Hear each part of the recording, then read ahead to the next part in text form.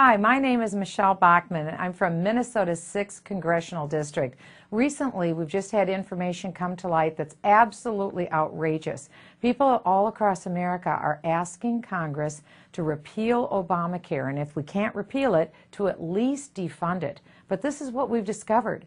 When Obamacare was passed by Speaker Pelosi, Harry Reid, and President Obama last March 21st, contained in that bill was funding for Obamacare of $105 billion. Practically no member of Congress even knew that $105 billion of funding was contained. This is absolutely outrageous. To put a bill before members of Congress and they don't even know that $105 billion is contained in the bill, this is legislative fraud that's been perpetrated by the President, Speaker Pelosi, and by Harry Reid. It's an outrage, and we demand an answer from Nancy Pelosi.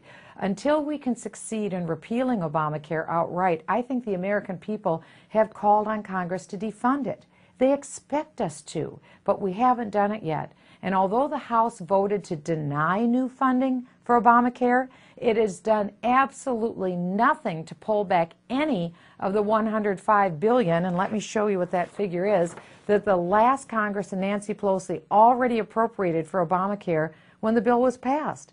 That's what most people, including many in Congress, don't realize, that the Obamacare law contained $105 billion in appropriations. This is done. This money will be spent unless we pull it back, including what's called an advanced appropriation for future years. Unless we specifically rescind these appropriations, $5 billion will be spent this year, 2011, and another $100 billion will be spent in the next 8 years on implementing this monstrosity.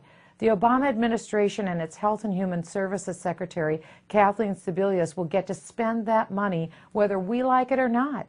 So it's not enough to shut off the spigot of new money for Obamacare. We also need to drain the pool of money it already received.